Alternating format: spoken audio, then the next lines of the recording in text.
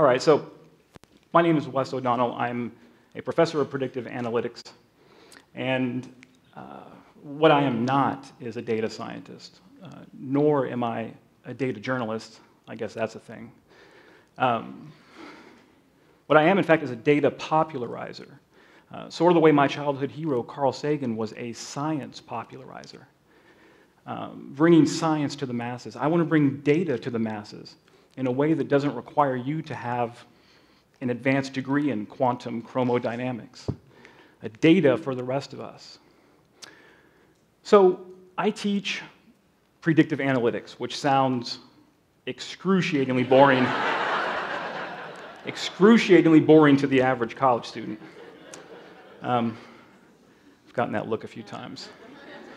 And part of my joy and part of my enthusiasm is taking my students and shattering their expectations of what data could be, of what data should be, and show them that not only is information beautiful, but that it can, in fact, save the world. So, as we get older, it's easy to get lost in our own mortality. In fact, it's difficult to see past our own mortality. Sometimes it's easy to think that technology will eventually come and save us from ourselves, maybe find a renewable energy source, maybe solve climate change. So let's talk about data. Where does data come in, right?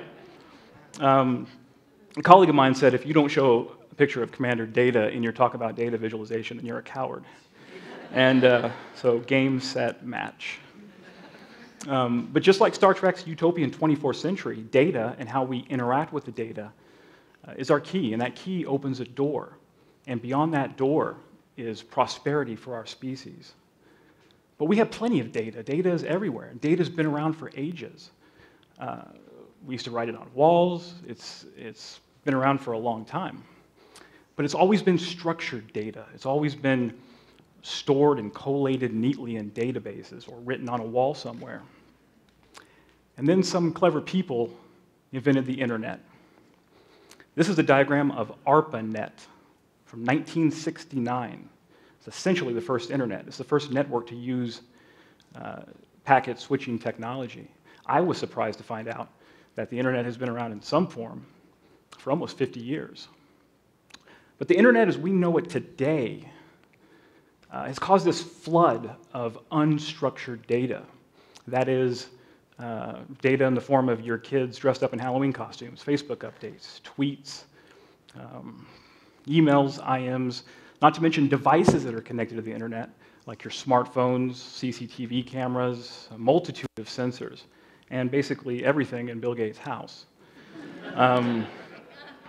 So this explosion in the volume of unstructured data has made it very difficult to gain meaningful insights from the data. So what's the answer? It's a rhetorical question, I'm going to tell you. The answer is a tool. It weighs about 3 pounds. Each of you have one. And it has a consistency somewhere between warm butter and Jell-O. Any guesses? Yes, too easy. Human brain, something that is exquisitely good at visual pattern recognition, that takes data that you see to your brain through your retina at a rate of 10 million bits per second. That's faster than Wi-Fi. The ability to see data in a way that's visually pleasing, to see data in a way that we can gain some aesthetic beauty gives us crucial insights that weren't immediately obvious before. That's actually really creepy. I didn't realize how big that was going to be. The NSA has joined us for today's talk. Right, so let me show you what I mean. Take a look at this picture. Well, video. So within a fraction of a second, your brain has already made a number of assumptions based on this moving image. Its geographic location, perhaps someplace warm or equatorial. The time of day, well, at least either morning or evening. The weather looks fabulous. I'd like to be there right now. And that there's no predators present. There's no obvious sign of danger. Your brain is really exquisitely well suited to gain a large volume of information in a very short time frame. So, businesses realize this, and many forward-thinking companies are quick to adopt data visualization to communicate some of their more complex ideas. And cool websites like informationisbeautiful.net and flowingdata.com pop into existence. So I propose two ideas. Number one, information is indeed beautiful. And number two, beautiful information can and will save the world by triggering an emotional response within you, by speaking to your emotional intelligence, causing you to want to take action. All right, let me show you some examples of some of my favorite data that's so beautiful it borders on art. This is Plain Truth by David McCandless. The boxes represent every fatal commercial plane crash since 1993. The size of the box represents the casualty number, and the color, the cause. So purple for human error, blue for weather, orange for mechanical failure, and red for criminal or terrorism. So just a quick glance at this gives me volumes of information, a lot better than looking at it on a spreadsheet. This tells me that human error makes up for almost as much as all of the other causes combined. So perhaps this tells me that we need to be focusing more on some type of extra training for the pilots or investing in some new technology to assist them during the most difficult times of the flight.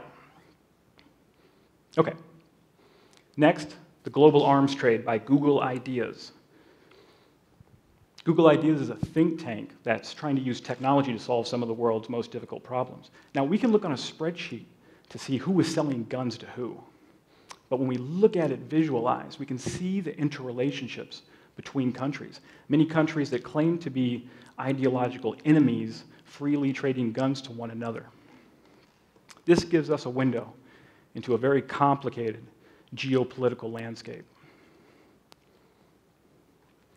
How about a map of a city that doesn't show buildings, roads, or infrastructure, but instead shows digitally marked hotspots like bars, hotels?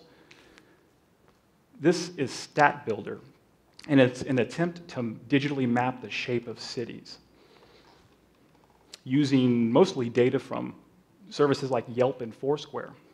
The most impressive thing is that this designer, Maurice Steffener of Stat Builder, actually sells prints of these online. So think about that for a second. We're at a time now where you can buy aggregated data and then hang it on your wall as art. Now, one of the things I love about data visualization is really the way that it sort of confirms certain suspicions or hypotheses. So let me tell you a story. When I was a young college student, maybe 20 years ago, I remember sitting around having deep thoughts with friends. And I remember saying to myself, just randomly, I bet in 10,000 years, all of the humans on the planet, because of globalization, are going to be roughly the same skin color. So darker than me, but lighter than African American. Fast forward to today, and I stumbled upon this visualization from CNN Money.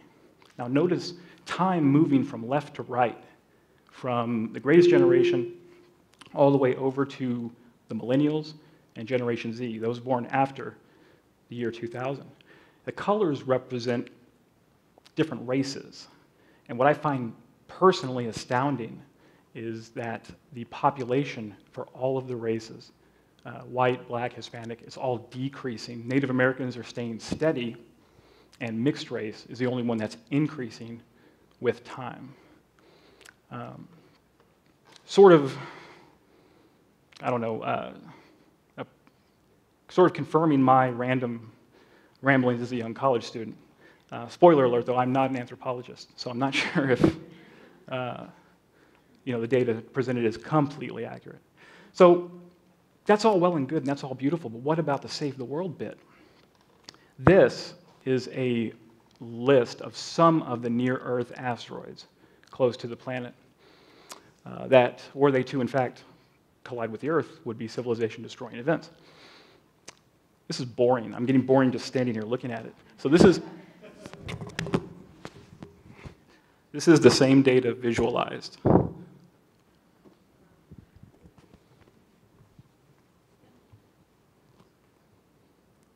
Yeah, so I sat here yesterday for 30 minutes watching the little blue ball, Earth, go around the big orange ball and cringing every time there was a near miss.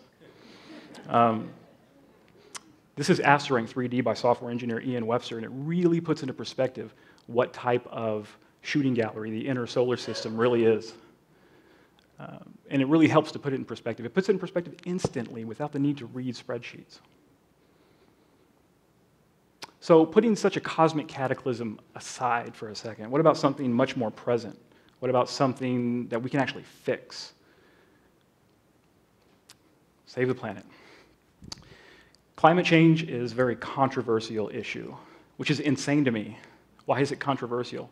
How did it get politicized? Mainstream scientists all over the globe are pretty consistent that at least some of the gradual warming is due to human activity. But politics aside, let's get one thing out of the way right now. I get uncomfortable when people say, save the planet. The planet's going to be just fine, I assure you. There's nothing we can do. It's only the human ego that thinks that we could somehow damage the planet. There's nothing that we could do that would possibly cause any harm. Even geologists will tell you that Earth has seen such routine interplanetary violence in its past, of such nightmarish destruction, that even humans with our soaring imaginations couldn't possibly conceive it.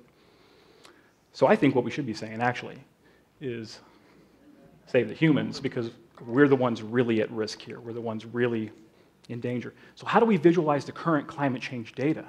Well, we use charts and graphs and spreadsheets and all boring stuff like that. But David McCandless gives us this amazing visualization, which shows the different cities and the time in the future in which they're going to be completely submerged. And this is a great visualization. I'm not taking anything away from David McCandless at informationisbeautiful.net, but I think the best visualizations hit you emotionally. Why? Because negative emotions are a sign that change is needed, are a sign that you can do something. So here is a visualization of this visualization. So I'm going to go Inception on you guys. We're going to go deep on this one. All right. This is home. This is us. This is where some of us live. This isn't 1,000 years from now. If you're younger, this is the world of your great-grandchildren. And this image right here in particular, given to us by worldunderwater.org, powered by Carbon Story, takes Google Street View and superimposes our climate data from earlier. But this isn't a talk about climate change. So I want you to stop, and I want you to feel what you're feeling right now at this minute. And if you have even a little anxiety about the fate of our children's futures, then you've just validated that visualization speaks to us on a deeper level, on an emotional level, one that entices us to make change happen. When we visualize data, we make it real. We pull it out of the abstract and into our hearts. And our hearts give us the reason we do what we do. Our hearts give us the why. And the why is so important. Why do you do what you do? You need to be asking yourself every day. That's so important. Data visualization gives us that why. So science and art have finally come together. It took long enough, 2015, to give us something beautiful and give us a little bit of wonder, make our lives easier, and just maybe cause you guys to want to save the world. Thanks.